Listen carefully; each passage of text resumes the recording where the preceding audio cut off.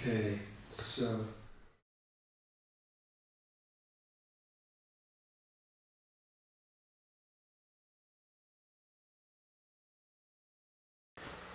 Sergio Penha is a very dear friend that I have. You know, there was this time in Brazil that we kind of all lived in the same neighborhood, but there were different schools. There was Oswaldo Alves, where Sergio from. You had the Carson Gracie guys, you had us. And the rivalry between us was huge. Everybody wanted to be the best and compete better and fight. It was a very healthy competition. And Sergio Penha is one of them. He was Oswaldo's all-star. He was a hell of a fighter. He was amazing. So we fought in the blue belt, and he won. Both of our fights was won by points. The blue belt he won, and then we fought again as purple belt. This time he came. He was up and running. I was the underdog. He was the guy. Oh, Sergio Penha walked in the stadium. Oh man, Sergio Penha is here. He's gonna fight. And it's this photo here. He had an amazing setup of armbar and triangle from the guard. Very difficult to resist. But at the same time, I have a very unique way and effective in guard passing with a stacked position, holding the leg and all that. So he pulled guard and he went exactly for that.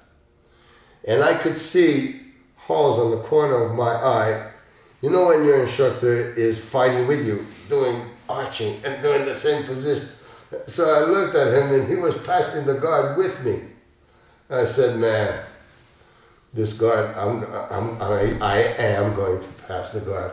And I remember in the very last bit, I lost balance a little bit and I went forward. I hit the tip of my head to the floor, but I managed to come back and I passed it. Oh man, it was a beautiful fight.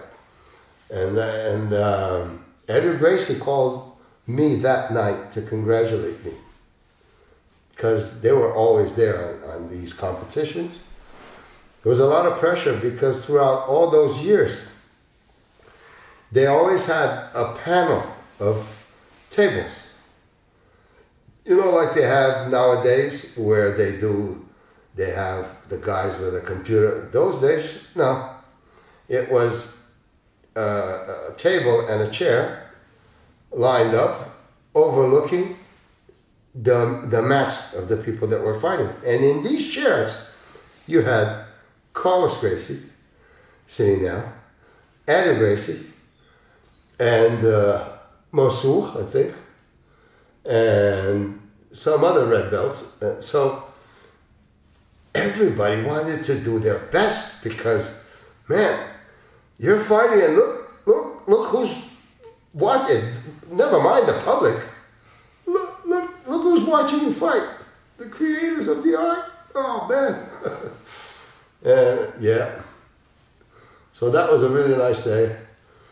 We never fought again, but every time I haven't been to Vegas that many times, but I went once. Roger had a fight, and then we went back again for the Masters.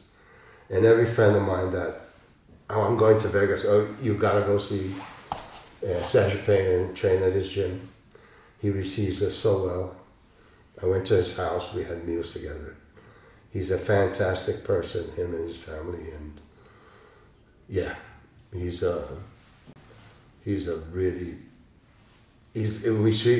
got our belts together, red and black, and now red and white, and hopefully we're gonna still be alive to get our red belts together. Me, him, Jacare, and Mas.